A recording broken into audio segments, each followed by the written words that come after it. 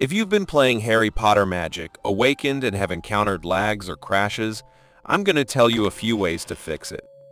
Since the game has recently been released and is not yet fully optimized, some players are experiencing such problems, but the developers are already working on it. So while they're at it, let's look at a few solutions. The first and easiest way is to restart the game.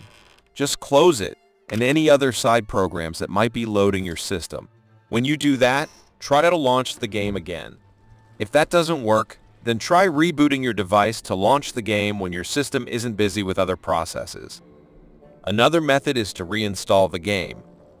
Just delete the game and download it again from your game store.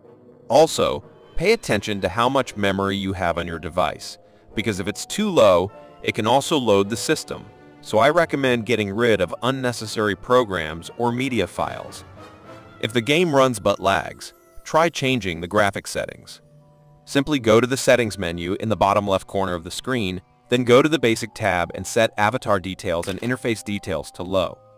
Also pay attention to the charge of your device. If it is too low, it can significantly affect performance, so I recommend charging it before playing. And make sure to follow my channel, as there are dozens of different useful guides on Harry Potter Magic Awakened.